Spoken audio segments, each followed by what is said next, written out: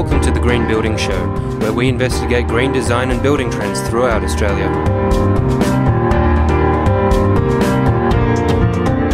Unshaded walls are one of the greatest sources of unwanted heat in a home. This week I'll be speaking with Steve King, who's going to explain the ins and outs of orientation and passive shading and how to get rid of that unwanted heat in your home. And later in Australian Style, I'll be speaking with Dana Meadows, who's turned a 1960s fibro beach shack into an entertainer's delight.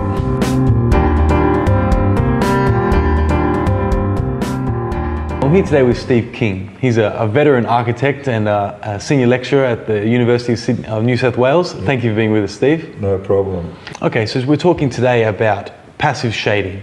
What, in a nutshell, is passive shading, and what are, without getting technical at the moment, and what are the actual benefits of passive shading? Okay, we here in Australia we have a range of climates, but almost all climates have an overheated period, even Hobart and certainly Canberra, which are the coldest cities that we have. During those overheated periods, the last thing you want is sun coming in through your windows and adding to the heat loads on your house. Now, everybody knows this. We have simple ways of reducing that sun coming in. Internal blinds, even external blinds. And one should never dismiss those as sun control devices. They're passive shading devices. Even inside blinds are, okay? Main thing wrong with inside blinds, by the way, are they interfere with your ventilation.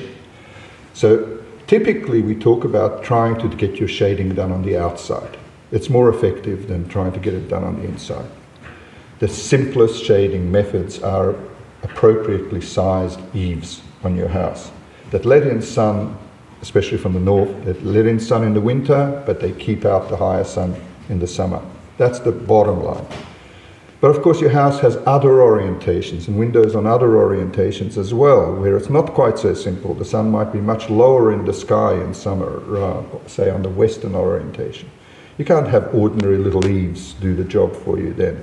You have to do things like pergolas that stretch out a lot further from the wall and give you deeper shade and are dimensioned for the particular geometry of the sun at that orientation, if you like. Now, those ways of getting passive shading can also do other jobs, and that's what makes it so attractive. A pergola can give you a sheltered outdoor deck for al fresco dining or outdoor living. It's when you start to think about these things together, it does a job shading, keeping the sun out, taking that extra heat load off the interior, keeping the place cooler later into the day so that you've got to do a lot less cooling for the evening and before you go to bed. Yep. That's the big advantages. Okay. Okay, and how do you calculate the ideal shading for your home? Okay, now that does involve a little bit of geometry and looking it up and whatever. Typically, for instance, in Sydney, to get effective shading for a full height bit of glazing, a sliding door or whatever, you need at least 600 millimeters overhang on a northern facade. But I stress that 600 millimeters has to be like an eave, continuous, because if you only put it over the door, then the sun will spend more time shining in under your overhang from the east and west than it does shining directly on it and being kept out by the canopy. So there is no alternative. Look, the best way, to be honest, this might sound terribly ambitious for some people. Download a free copy of a program called SketchUp, and it's got a learning curve like that. Everybody can learn to use it to box up a little model of your building. It's got a wonderful capability of locating it exactly where your house is, and then you can play with the shadows from the sun, but with little sliders, and you can see if I tease my overhang out a little bit more, it kisses the bottom of the glazing at the times when it, January, February, March, when I've got the problem with the sun coming in that window. Anybody can, if you can't do it, get your kids to do it, okay? Because that is by far the best way of answering the question that you asked me.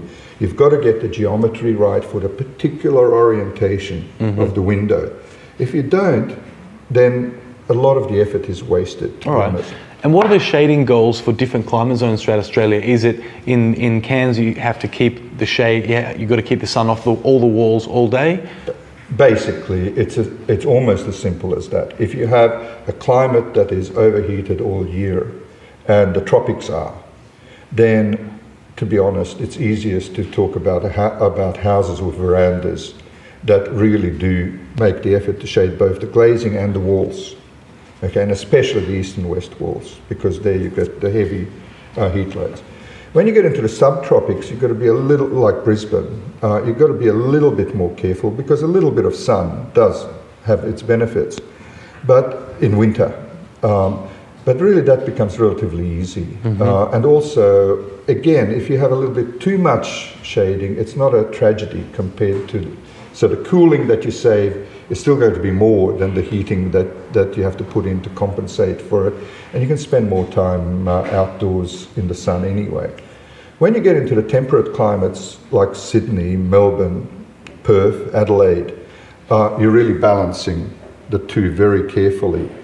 And if you look at only the technical literature, it has tended to suggest that in places like Melbourne, leaving the eaves off could even have benefits, because you get more free solar heating in winter than the cooling that you have to do in summer. And do you agree with that point? No, honestly I don't, because cooling is harder to do than heating, and it's harder to achieve altogether. With passive heating, it's easier to kind of follow the sun around your house a little bit. With cooling, you really have to be more careful, and therefore in the end, the economy is false.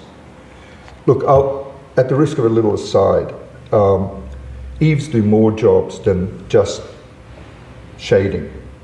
They're what I call my first line of defense in house construction and in shelter as well. They keep the rain off your walls. They allow you to keep your windows open when it's raining, so that you still get natural ventilation. They make the construction of the top of the wall so much simpler and so much more long-lasting, you know. If you try to build without eaves, with parapets and with walls coming in behind them, you've got several points of potential failure that, if the skills in the building aren't quite up to it, you know, any one of those can fail. With eaves, most of the time, you're safe. So eaves are things that you would do even if the technical simulations tell you that you'll save a few dollars in heating, but you have to spend a few more dollars in cooling, but actually you're ahead with the heating. Okay. It's not as simple as that. All right, Steve. And the people who are viewing this show, who it's relevant to, are people who already have an existing home. Okay. So they've either got eaves or they don't have eaves. So the ones that do have eaves, what can they do to assess their existing eaves, that they're actually being as effective as they could be? They're in the best of all positions, because they can actually just go outside and look. Right? I mean, you've got to be a bit systematic about it. You've got to just watch when you're getting sun in, which is uncomfortable, through which windows, and when the eaves are doing their job on other walls. And if they need some adjustment, what can they do? You've got lots of options. One of them is that you might have too much sun coming in through a bunch of sliding doors which are facing the wrong way, and your eaves are just not big enough to do the job. That might be a perfect place to put a pergola on, and a deck, to take advantage of it, and you get your extended sun shading, and you get value for your outdoor living.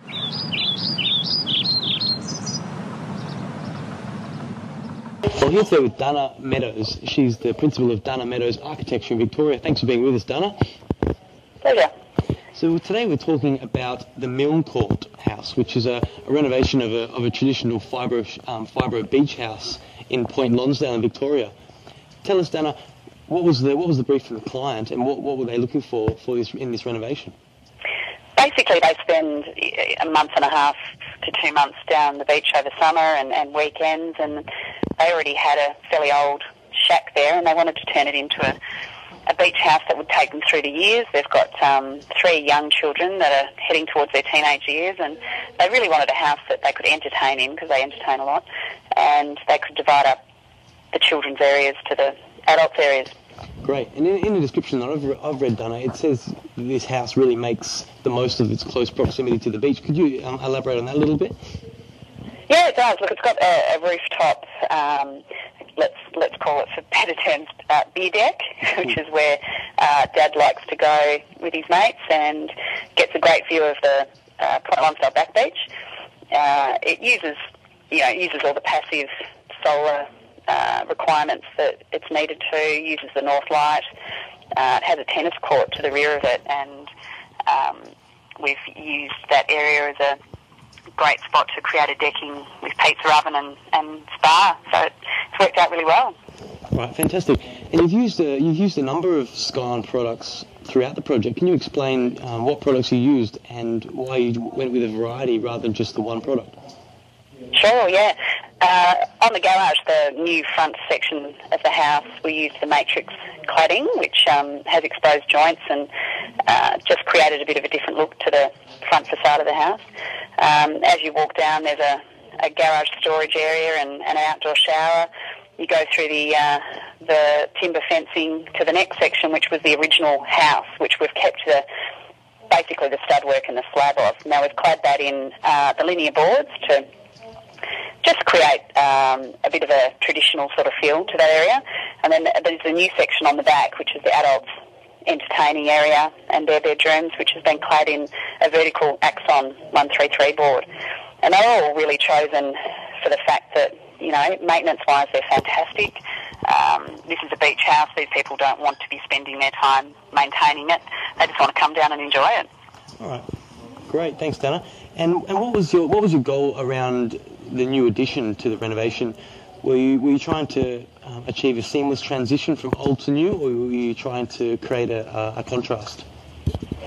Pretty much trying to make it clear that, there was an existing building. Here's the new section at the back. Here's the new section at the front. The great thing about the Skyline product is that you can use different profiles, if you like, or products, but it still has the same feel. We wanted it to still feel like a beach shack, not a two-storey brand new house. Yeah. And that was the point in using those products, which are great for maintenance and produce a combined feel. Great. And how do you think this home pays homage to the traditional beach shack? Oh, I think it's fantastic. I mean, you walk in, the first thing you see is wetsuits hanging over the fence. Surfboards get loaded into the storage area. The decking, pizza oven, the spa. I mean, it's all just echoing a great entertaining house, and they're not worried about walking in with sandy feet. They've got beautiful oak boards throughout. Right. It's worked out really well. Dana Meadows, thank you for your time. Pleasure.